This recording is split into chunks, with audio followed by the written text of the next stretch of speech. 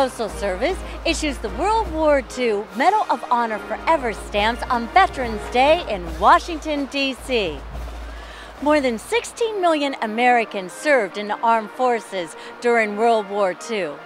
464 were singled out to receive the Medal of Honor. Of that, nearly half died due to their heroic actions to receive the award after their death. 8 are alive today.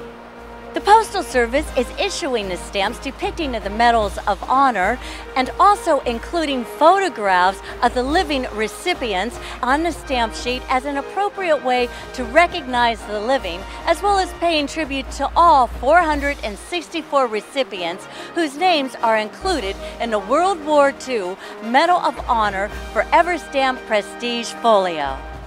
And now let's look at some of the faces and hear the tales of these World War II veterans.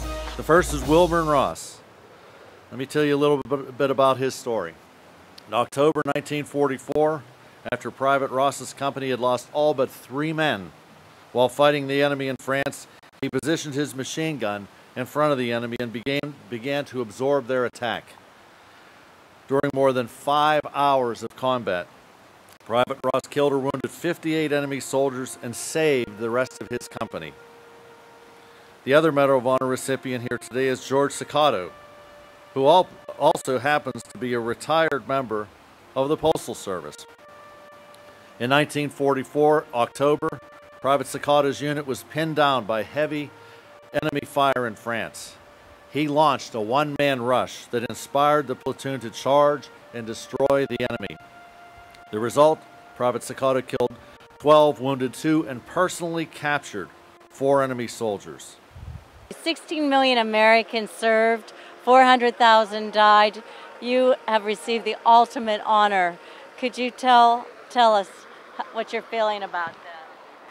I can't believe that I had to go through all this for that. But I did want to prove to them that I am an American. And although I look just like the enemy, because I am of Japanese descent. But to prove my loyalty, I would sign up for the Air Force, but ended up in the infantry and went into Italy and France. Got wounded, 9 months in the hospital, came home, discharged. Living here today, this is a wonderful world. I can't believe it. Nothing like USA. Could you just tell us about that day, that what happened, the events that then made you now with this Medal of Honor? What happened is my friends, the Germans started to come across, and I told my buddies to watch out for the Germans, and he stood up and he says, "Where?" And he got shot. So I crawled over to him and picked him up, and he died in my arms. And it made me so mad, and I cried and everything. I was going to get the party that shot him, so I charged the hill, and the Germans tried to take the hill back, and they were heading for the top of the hill, so I had to charge after them, and I shot 12 of them, and they came up to this cliff they couldn't climb, so then they dropped their rifles and then surrendered, and I captured 37 prisoners, came home. To this day, I don't know how. If I had to do it over again, I don't think I would have done that if I was in my right mind. But thank you. 1943, I became 18 years old. I left the house January 29th. I was 18 years old, November 11th, anyway, first day I left, there was about 5 or 6 feet of snow in the front. I had to walk up to the station, and by myself, didn't know anybody. I got out of the train and went down the city for the physical. And from there on, we went to New York, sworn in, and quick, 1, 2, 3. 6 months we're overseas.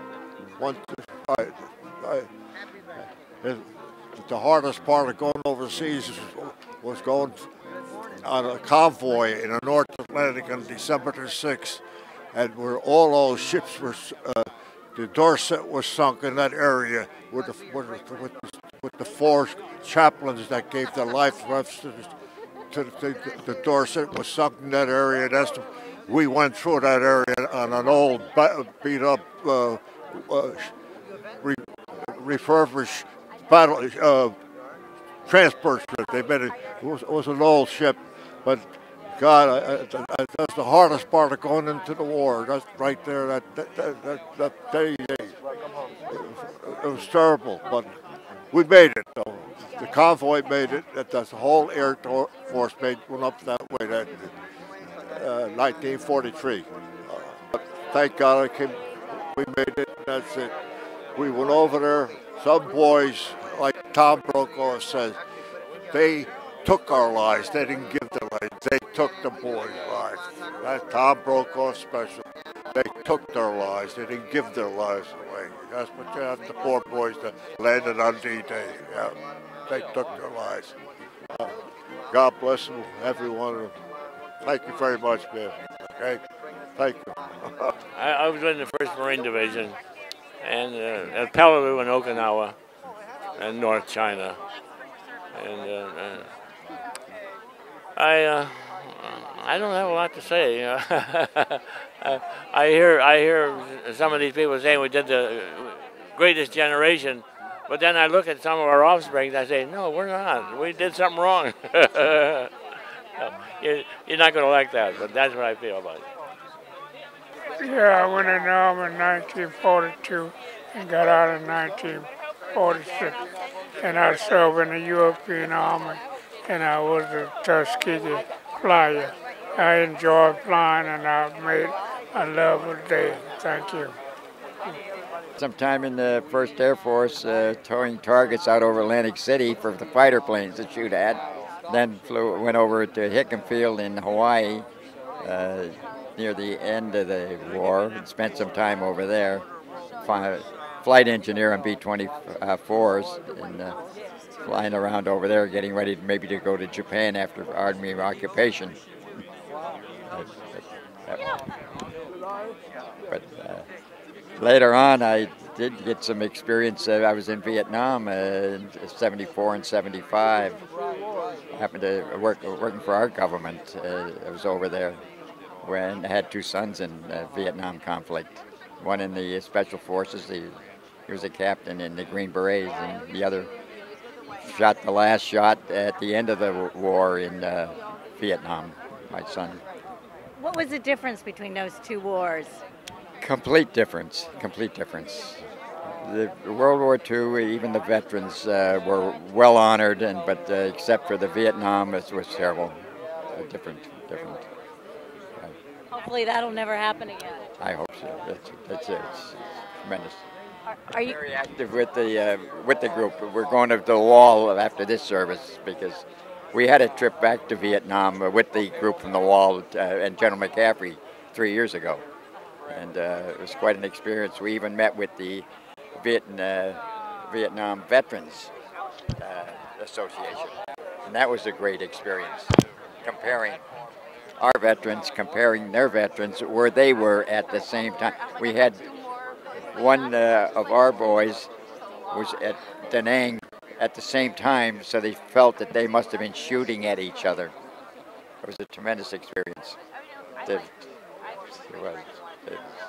was a healing trip. It was really something. This is my dad, World War II veteran, Ward Farley, out of Utah, Four Corners, USA, and my mother here. And he served in the European theater. And we're enjoying our visit here at the World War II Memorial and enjoying the sights of Washington, D.C. Thank you. Yeah, I served at several air bases in this country during the Second World War. And I ended up being a flight engineer on B-25 bombers. And that was a great airplane. Still is. And I had to ride on one August 31st of this year, after all these years, and that was a tremendous experience to be in one of those magnificent machines again. So that's about it. I helped keep the airplanes flying, I'll put it that way. My dad kept the airplanes flying also. Good. Yes, yes. Well, we had a lot of airplanes which we built in a big hurry with people with no previous manufacturing experience who came in off the farms, housewives out of the kitchens, and built the best warplanes of the Second World War. And factories that were built in a hurry. That's what happens in this country when everybody pulls in the same direction. And I wish we could do that again. We need to do that again. Thank you. Customers have until January 11th, 2014 to obtain the first day of issue postmark by mail. Affix the stamps to envelopes of your choice, address the envelopes to yourself or others, and place them in larger envelopes addressed to Medal of Honor stamps, special cancellations, P.O. Box 92282, Washington, D.C. 20090-2282. After applying the first day of issue postmark, the Postal Service will return the envelopes through the mail. There is no charge for the postmark up to a quantity of 50. For more than 50, there is a 5-cent charge per postmark. All orders must be postmarked by January 11th, 2014. I'm Kristal Hart reporting from the National World War II Memorial in Washington, D.C. on Veterans Day. Hope you've enjoyed the show, and thanks for watching.